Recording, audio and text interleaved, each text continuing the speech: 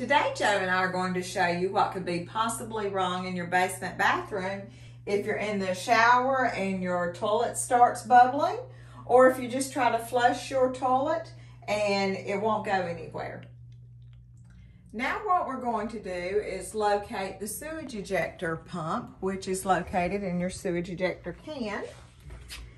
Ours happens to be right beside the bathroom. So you're looking basically for a trash can lid in a closet. Once you've found your can lid, you're going to look for the wire or wires coming out of the top of the can, and you're going to follow it to the electrical outlet. And you're going to make sure that it has power. You can use a fancy tester, which this one does have power, but if you don't have this fancy tester, use your hairdryer. In this can is a pump similar to this one.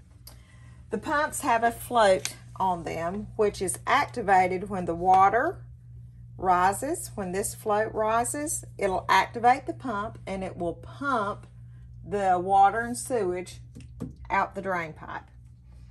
But what happens is, especially if you use like a very thick toilet paper, which we'll leave a link above to let you know which toilet papers you should use. But in the meantime, the toilet paper will accumulate on this pump and it'll get higher and higher and higher, and it will weight the float down and the pump will not activate. What we're going to try to do now is get that toilet paper off the float. So find where your plug, your wire, goes into this grommet here.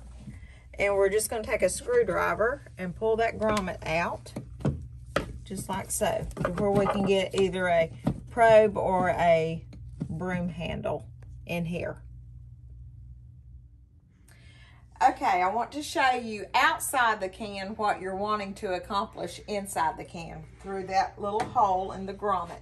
You want to take a broom handle or a probe, whatever you have, and you also want to take a flashlight and actually look inside the can. But what you're trying to do is knock this toilet paper off the float so it'll allow it to activate the pump.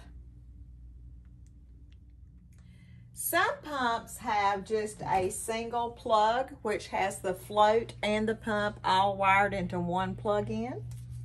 That's what this one has. But some pumps have what I call a piggyback plug.